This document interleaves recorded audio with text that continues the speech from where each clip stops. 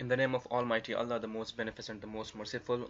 This is the second tutorial for the Android drag and drop. In the previous tutorial, we designed our main activity XML file, in which we have four text views. The three text views will be dragged into the fourth text view, which is the drag target. So the user will drag the text views and drop it into the fourth text view, which is the target for all the three text views. So this was the layout that we designed, and now we move toward the main activity.java, where we define all these text views. So text view txt1 comma txt2 comma txt3 comma txt4. So these are the four text views, and now let's typecast them. First of all, press here alt enter, so this will be imported. And now txt1 is equal to text view find view by id r.id.txt1.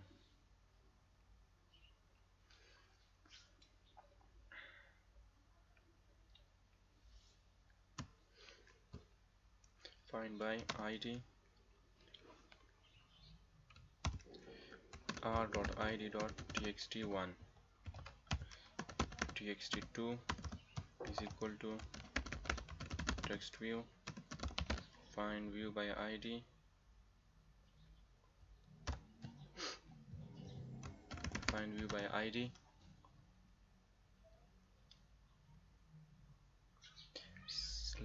slaggy r.id.txt2, and let's copy these two. Control C, Control V, and change its name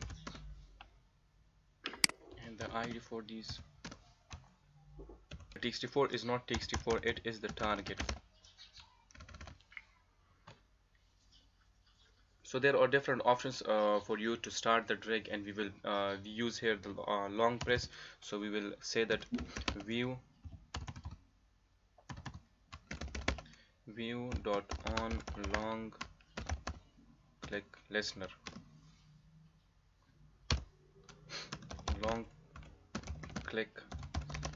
listener is equal to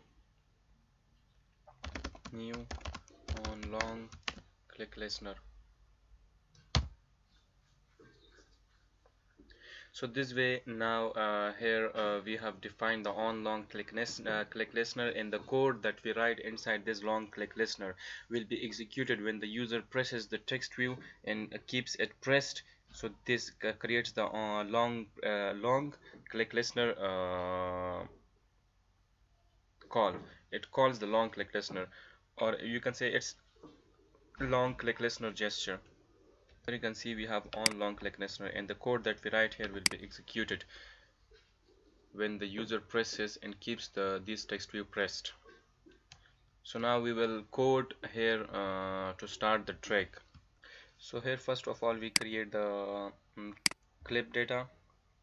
Here we terminate this.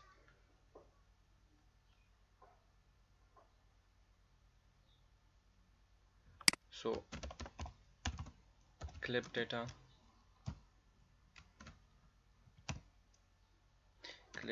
and data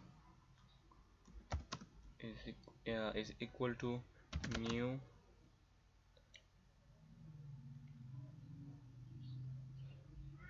not new clip data dot create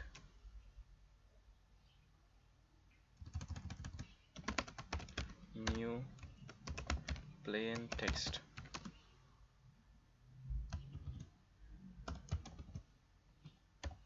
So here we have created our clip data, which we create clip data data is equal to clip data dot new plain text, and this has created a new clip data of plain text. And now using the drag shadow listener drag shadow builder, we create the shadow for our view. So how we create that is view dot drag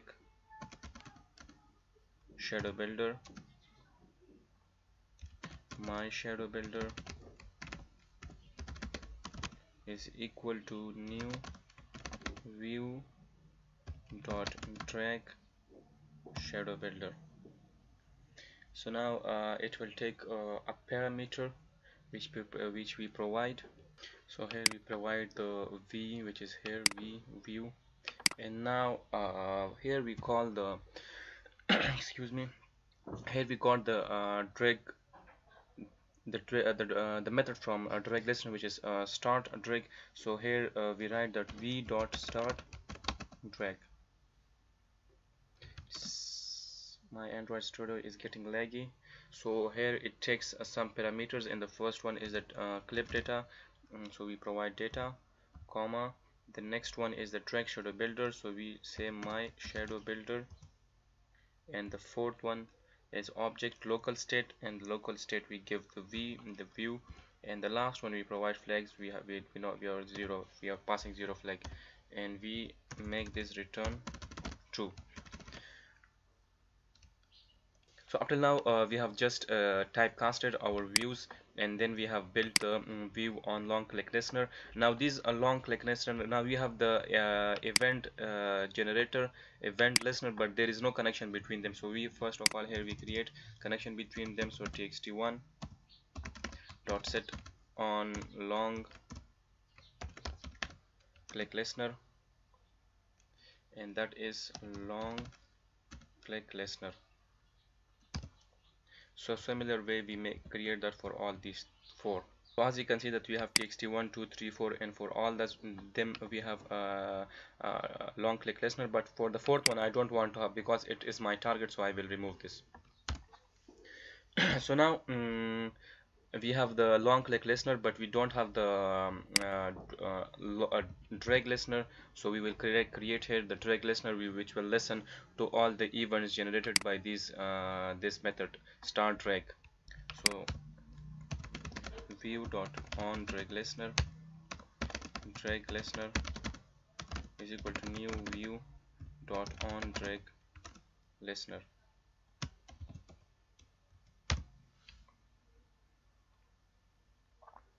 So here we class anonymous class derived from on. It must either be declared abstract or implement method. So we here press alt enter and implement method, and press OK. So the on drag method will be implemented over here and terminated over here. So this is our on drag listener, and there are a number of different actions generated here, which is action drag entered, action drag exited, action drag drop. So there are a number of other actions as well. So but here the action that we need is action drop. So also we will work on action drag entered and action drag exited. So let's get started. Okay, so make this return true,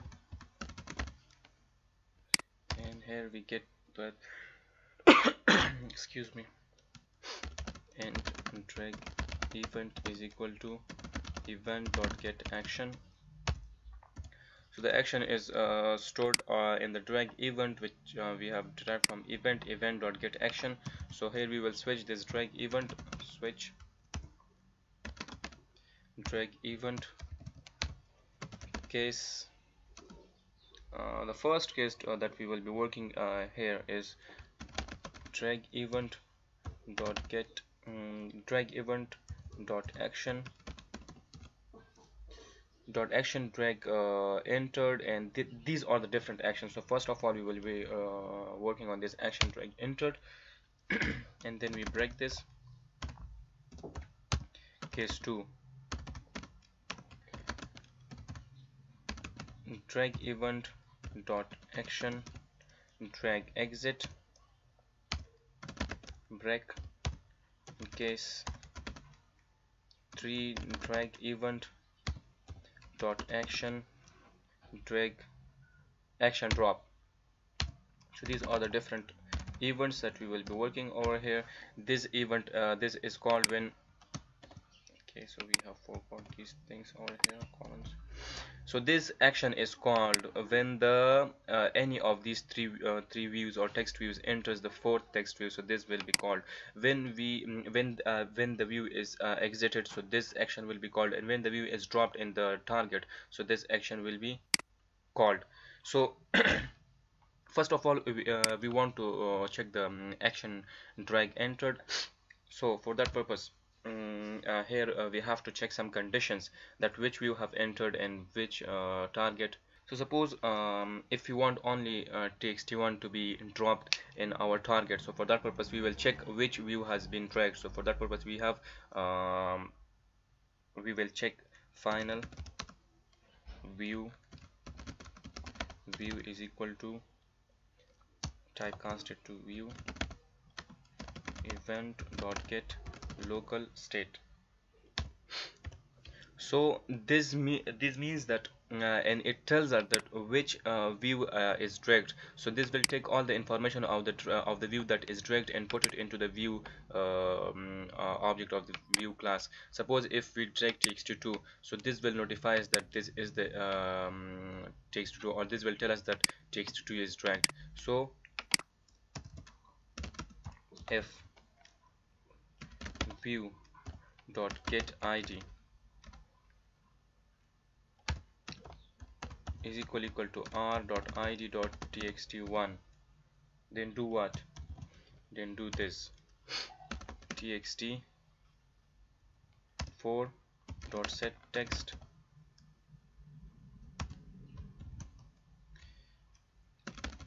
view 1 is dragged. So if we drag the txt1, which is I have given over here, so we will make the text of the target to set to text view is dragged. So let's launch this app, and for that purpose I will have to launch Genymotion. So let's launch Genymotion. So finally I have launched my Android this Genymotion emulator, but before running our application, let's make this text view 1 is dragged. Okay, my laptop is just going slower and slower. So here we make this text view 1, and we have to set the on drag listener for this txt4, which is our target. So let's do that as well, and here we say that txt4 dot set on drag listener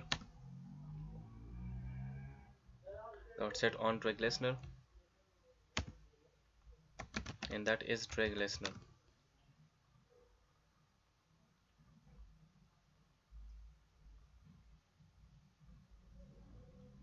It's taking a lot of time. It's done, drag listener, and now we launch our app, but it seems like we have error somewhere. Let me find that. Okay, that's not the error that was building this project. Okay, so now let's run this application.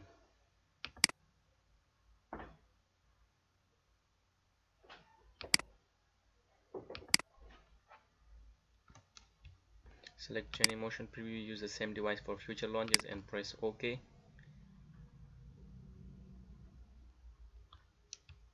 Now the Gradle build has started and it will be launched.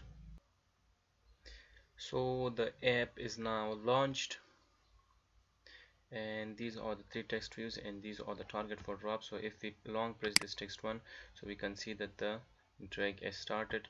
Similarly, if we long press this 2, the drag is started, and this is our target drop, but we have not checked for txt2, so it will not say anything. And if I drag the txt1, and you can say text view 1 is dragged. It changed its text to text view 1 is dragged. What if you want to check for all these three? So for that purpose we will do as this, that we come to here,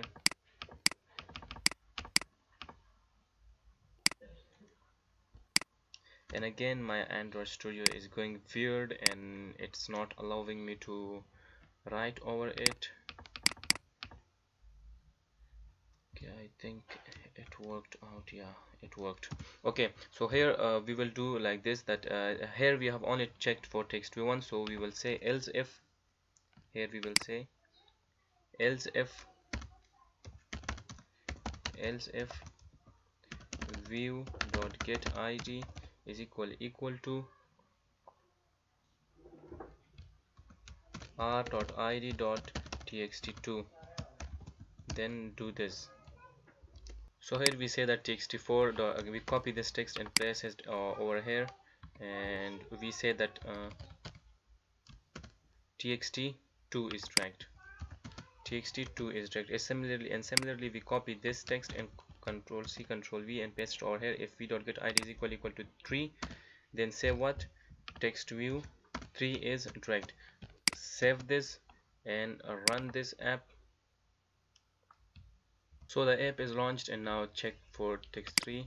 I drag the text 3 and it says text view 3 is dragged, and I drag the text 2, it says text view 2 is dragged, and if I drag the text 1, it says that text view 1 is dragged. Okay, so let me walk you through the code once more. So first of all, we created our this layout, which is here.